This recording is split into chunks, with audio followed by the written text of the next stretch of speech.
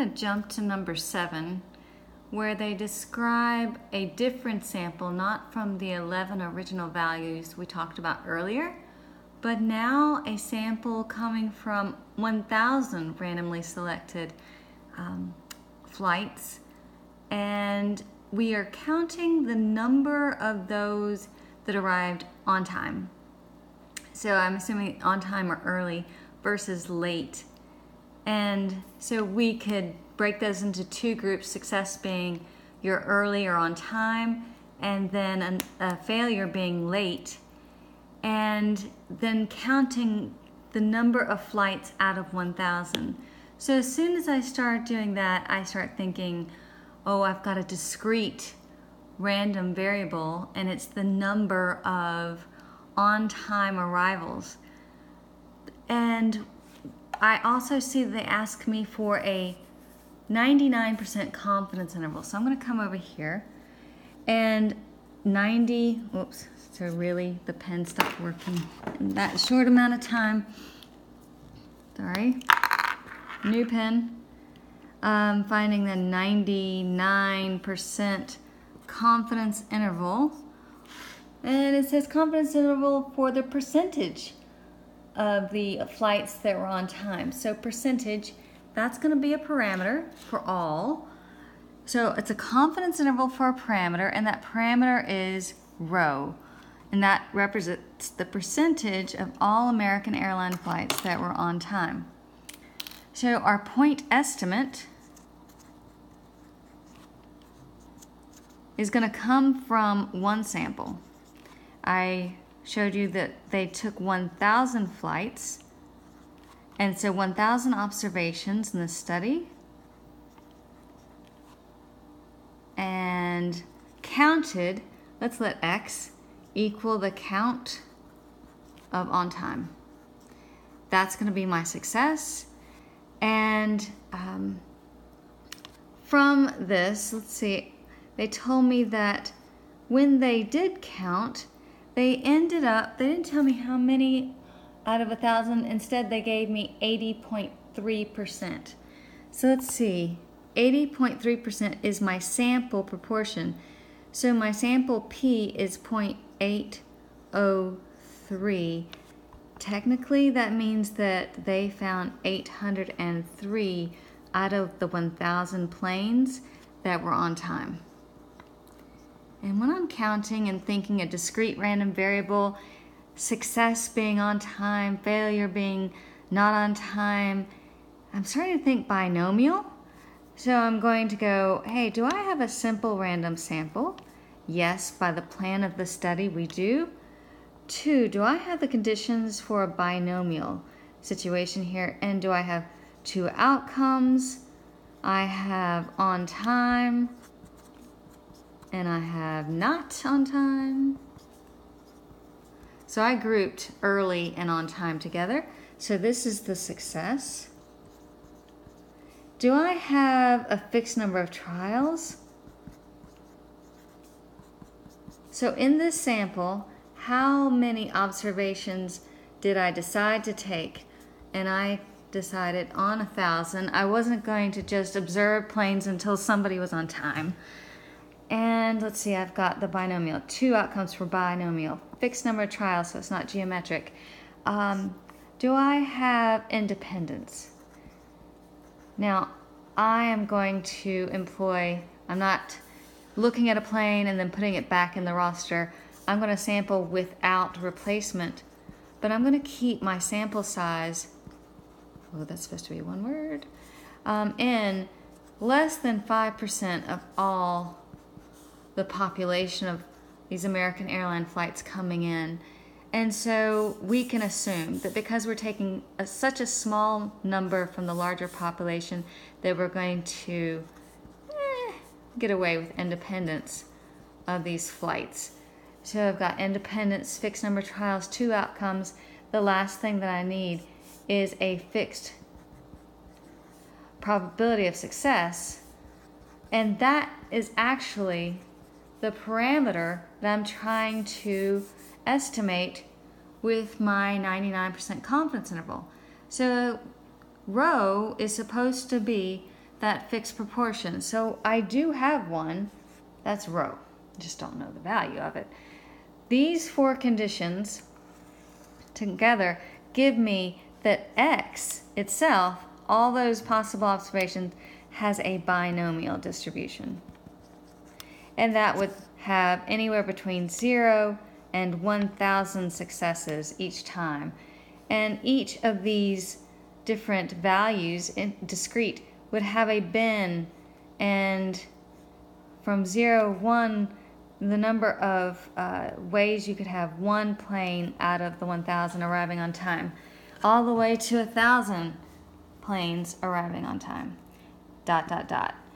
There's some distribution, some shape, depending on rho, whether it's going to be skewed or symmetric.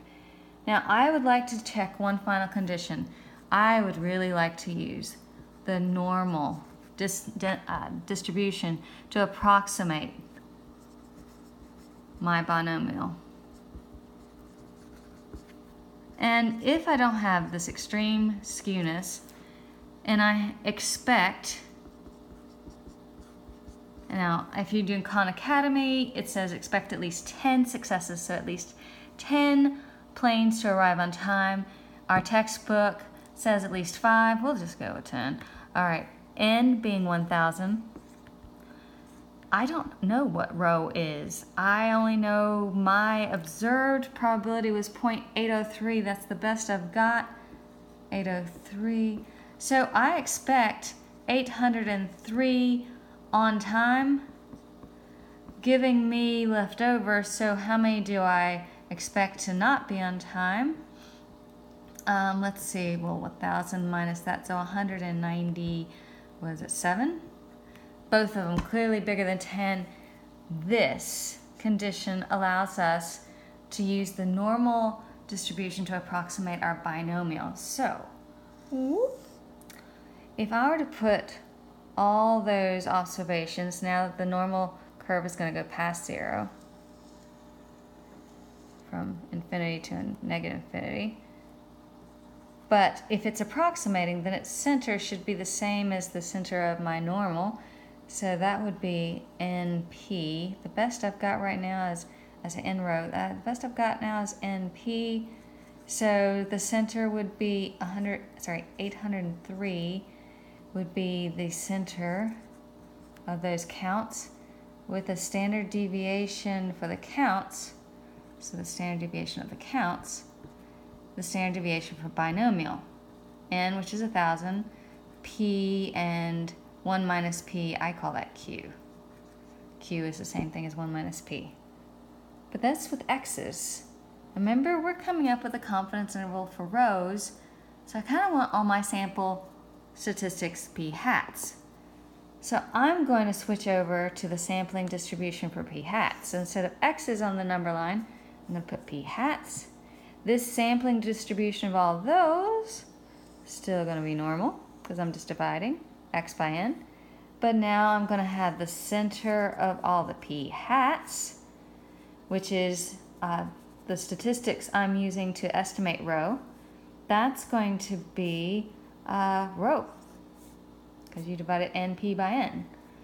I'm dividing the X's by N, and my standard deviation of all my P hats is now going to be the square root of P 1 minus P, which I call Q, over N. So now I have a distribution for all the P hats.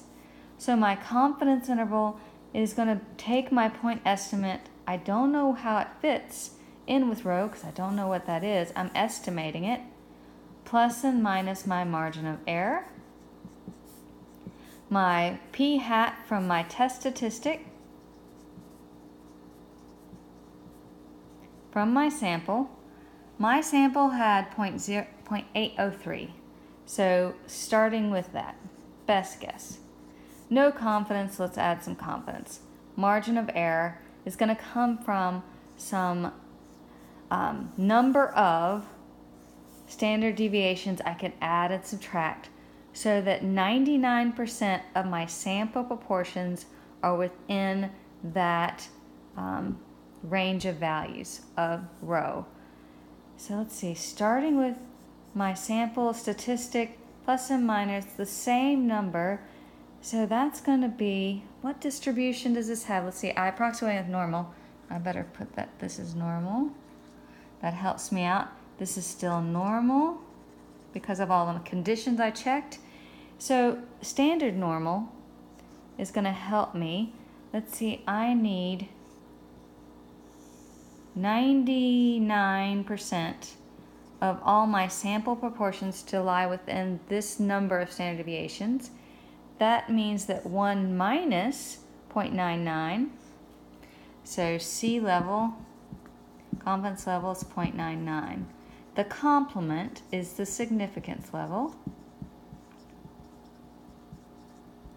All right, type 1 error, finding one of these samples out here that causes us to reject, but that's okay. So 1 minus 0.99, so that's 0.01. 2 tails, so each of these tails has to share the leftover area.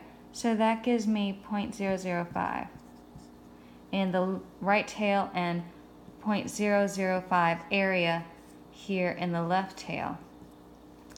Now that's going to be some Z alpha over 2, which is Z sub 0.005, number of standard deviations that I'm adding to row, subtracting.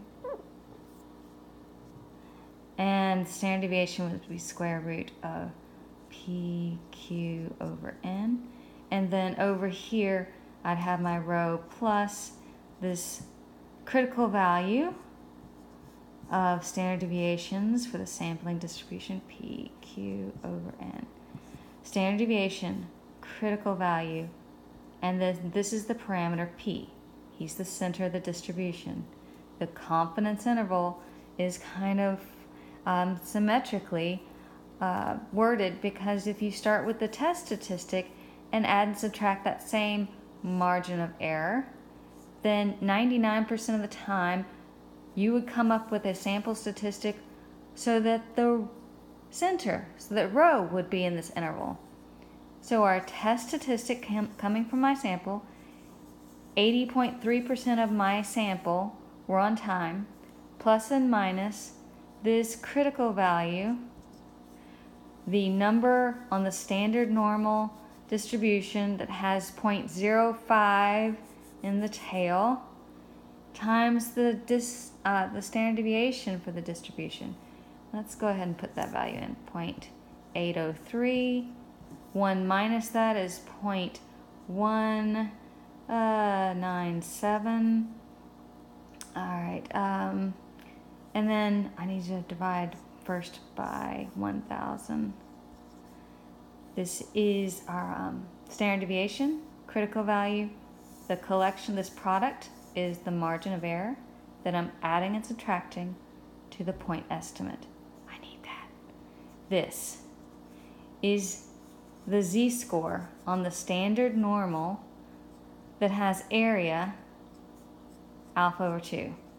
So I have a calculator function, inverse norm.